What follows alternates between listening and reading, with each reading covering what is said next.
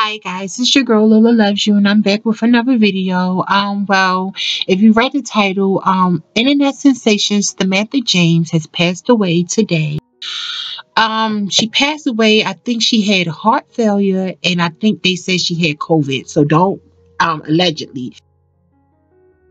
So that's what I found out in my findings and doing my research of how she passed. So she passed away today, and how ironic, she passed away 123. And Samantha always said 123. She passed away 12.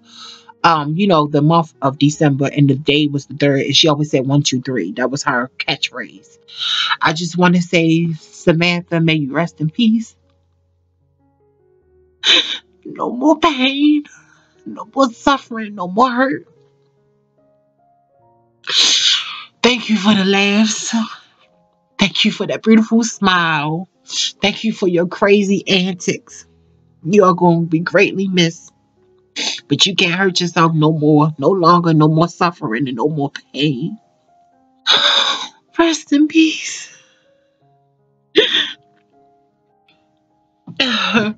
Well, I first came across Samantha James years ago. What's that like? Ooh, 2013. It was like 2012, 2013. It was a long time ago, y'all. Like over 10 years ago. And she was at a train station, and she said her famous quote, 1, 2, 3, get up off of them. Y'all know what I'm talking about. And I'm like, this lady is crazy. And she was transgender, so I'm transgender. And I was like, oh my goodness. So I start following her, following her on Facebook. She was really popular back then on Facebook. And I would follow her, and she was so hilarious. But my favorite memory of her, she was in back of a ambulance. And she said, she was just saying, my name is Tookie, and she had the oxygen mask on because I think Samantha had real bad asthma at times. And she had the breathing machine on, and she just was crazy. I mean, all types of antics. And she would take us everywhere. When I say us, the people, the audience, she would take her phone, and our name would be Kia, and she would talk to us, and she would take us all around Philly, all around the world. Anywhere she would go, she would take us with her. And then, her life, she started turning around for the better. She was getting bookings, gigs, and brand ambassador opportunities, and people really was knowing her. She was meeting all types of celebrities, and all types of celebrities knew who Tookie was. Everybody knew who Samantha James was. And then she would get arrested and do a lot of jail time. And when that happens, other sensations come out the woodwork, and other people. And if you're an addict and you don't know how to deal with life, you don't know how to get back on track. And if so things started dwelling. Like after she would do a jail, some years in jail, she'll come back, and then it just kept getting worse and worse and worse. But I think her being in LA was the worst, because she was originally from Philadelphia, and she had love, support, and family in Philadelphia, but she went all the way across the other side of this United States, and she don't have nobody out there. So she just was really diminishing in LA, in my opinion. But I wanted to go a little deeper with this conversation in memory of Samantha James.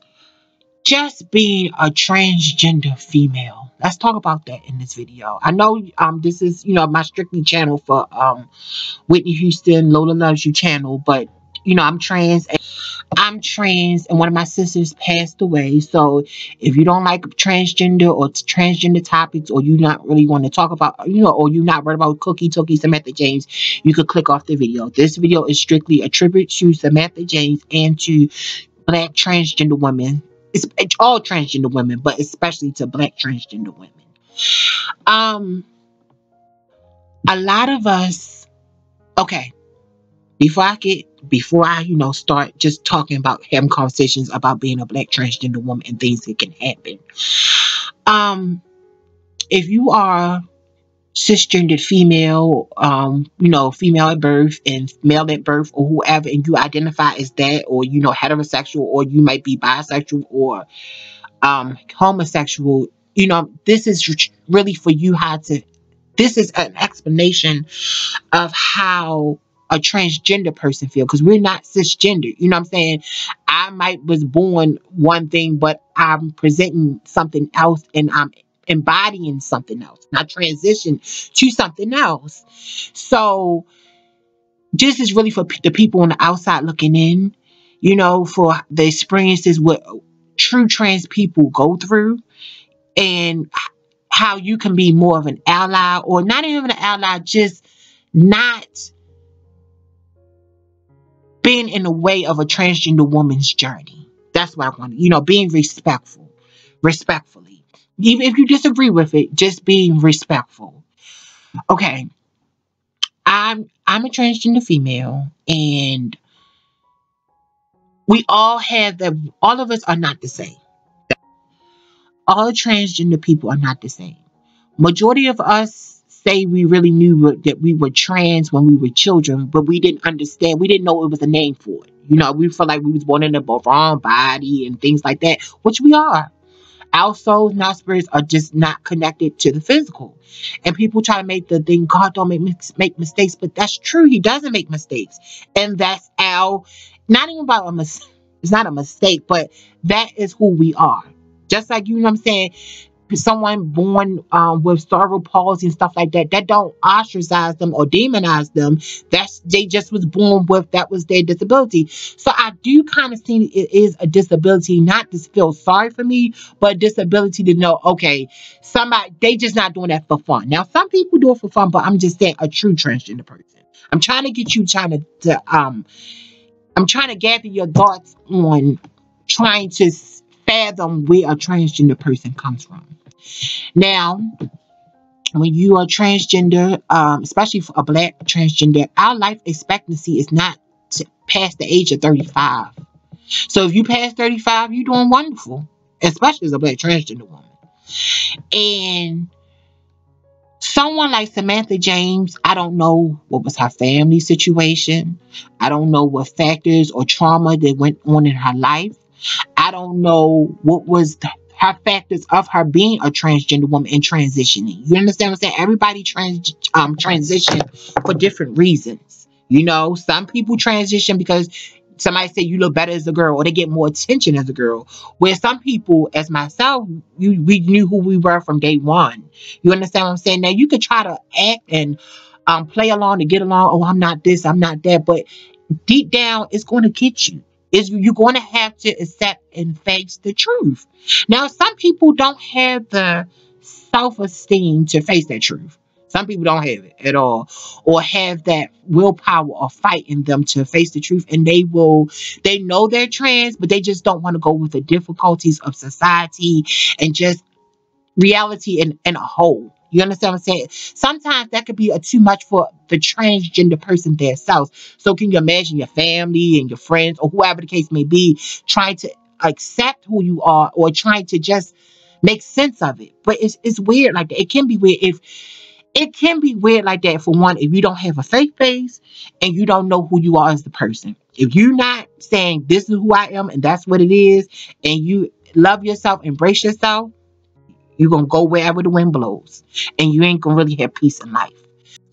Now, it's one thing to accept that you are transgender. Now, it's another thing living it. A lot of us, family might not like you. They put you out. Your friends gone. People that you knew for years know their dark, deep secrets. They gone.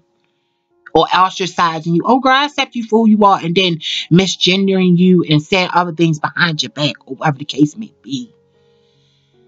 The men that are trans attracted, well, females too are trans attracted. And when I say trans, I'm talking about trans. I'm strictly talking about my transgender females, but we know with transgender males as well, where female transition to males, they still have, that's drama in their lives too.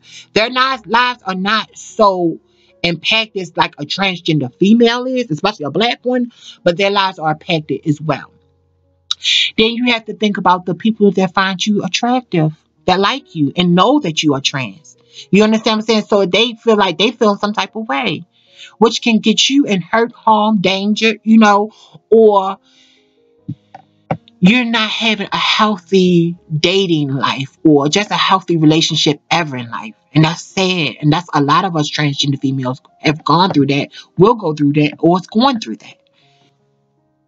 Bottom line, when you transition, and this is the truth, and I'm going to tell you, baby, you're going to be lonely. No one understands you. And it's so sad how society is. You have other transgender people that can really, understand you, but we just can't get along as a whole. And it's so because we allow society to play parts in our mindsets in dealing with each other, not trusting one another, not because we've been hurt so much by society. We're so scared to get rejected by our own kind. Having a sisterhood or brotherhood or unity, for the trans men and the trans women, you know what I'm saying? Having a sisterhood and a brotherhood is so hard, y'all, because everybody is not the same. And as a trans woman, especially as a black, I'm going to keep enforcing a black transgender woman because we have it the hardest. You're very lonely. You're faith-based. Your faith base. When we come into this world, majority of us, especially as black, we come with a faith base. Jesus Christ, our personal savior, which I accept Jesus Christ, my personal savior, and I'm going to forever accept Jesus Christ, my personal Lord savior. But we'll have society to try to strip that from a transgender person. You'll strip that from a transgender person. And when that happens, I tell anybody, nobody can keep you from God but yourself. Whoever you believe in faith based, nobody can keep you from that. And when you trans, you have other people in your ear. Oh, girl, other especially trans people. Oh, well, I don't believe in respectability because I'm trans and blah blah blase blase squaze. And that's fine for you, but for me, I still believe in respectability. I still believe in Jesus Christ. I still have a faith base, and nobody is going to change my mind about that. I know who put breath in my body. I know who I pray to, and I know who I accept is my personal Lord and Savior. So, and respect me respectfully. If I believe that, that's my, respect me for that. Just like if you believe something, I respect. That's your thing. That's you. That's between you and your God.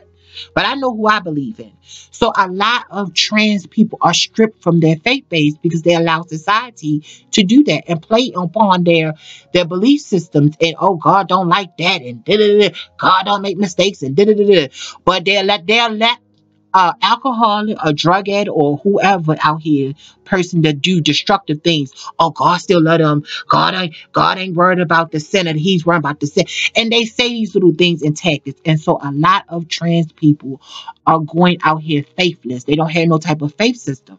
And that is a major thing that can break a person down and have built destructive behaviors, in my opinion. Now, a lot of people always say, oh, why trans, especially black trans women and stuff like that, things like that. Why they always in sex work? They always doing this. They always in adult entertainment because those were the options, especially back then, that was available to a transgender person, putting a roof over their head or food in their mouth or just a safe space. And it still goes on to this day because of society. It's because of society. Things like that happens. And I blame, it's a 50-50. I blame the society and I blame trans girls. Trans people, we have to stick together as a whole. True trans people, because it's a lot of frauds out here. We're going to get to that. But it's a lot of frauds out here. And true trans people, I don't care if you get along. I don't care if you agree with somebody, but always disagree respectfully.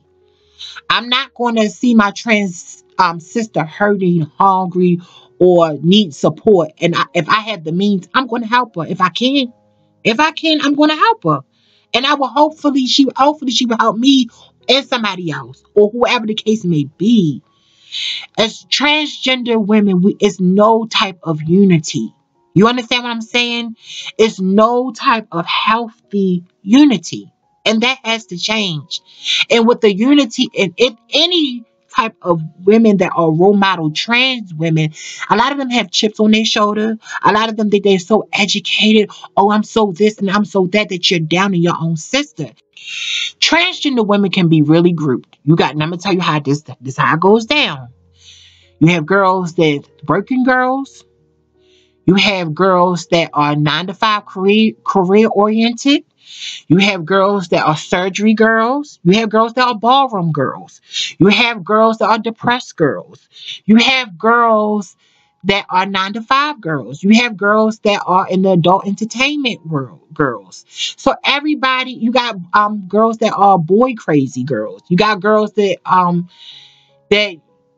they transition, but they just transition because it was something to do. It was popular. It was something to do. But you, when they open their mouth, their spirit, their soul, you can tell that's a male, whether it's a gay male or just a male. It's just so many variations of a trans woman or just transgender people in general. Now, the average girl can get lost in the adult industry world, and with that comes, and she could get lost in the ballroom world, which really is, both of those go hand in hand. And then you got drugs, and you around these individuals that are homosexual men judging you by your looks and telling you what a woman should and should not be, a male telling you how to be a woman. That's something that's backwards to me. I learned from being a woman from a woman. I didn't learn from being a woman from a male or a gay man or something like that. I had to experience that from my mother, my grandmother, my aunts, my cousins, and even some of my best friends, at the ex-best friends now. But I had to learn from true women. Not a gay man could tell me nothing about my womanhood. And drugs come along. We know drugs can come in all shapes and forms, as when you're younger, from your friends, from people you hanging out with. And that's when you are trans. Like I said, you are ostracized all your life. You are isolated by just society norms, and you just want to belong, especially when you're younger. So if everybody in the group of your friends doing party favors, you're gonna do it too. Or if everybody's doing adult entertainment work, guess what? You're gonna do it too when you're younger. Because you're very impressionable and you want to fit in, and you feel like you have a genuine sisterhood, or whatever, you know what I'm saying, brotherhood, or whatever um variation of a trans that you are. You feel like you just want to belong, you want to fit in. And some people just want to be a free spirited person and experiment with all different types of drugs and things in life. And baby, sometimes that can be tragic. It can be very tragic. Being transgender and not having a healthy relationships with family, friends, and lovers.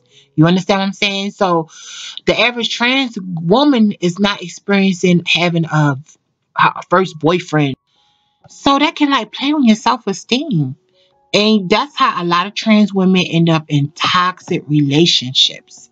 Very toxic relationships, things, and dealing with things that they are not supposed to be dealing with.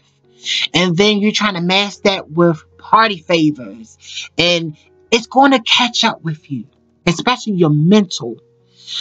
Or just being, you could be an honest transgender woman, which the average one are, and you can have a relationship with a guy or dating a guy, and he could just turn on you, and it could get violent and it could be tragic, and it could be life threatening. And you and people, the society thinking, oh, she lied or she tricked him and stuff like that, and she didn't trick him. It's just him, his insecurities, him not accepting what he likes and publicly accepting what he likes, and it could turn very violent.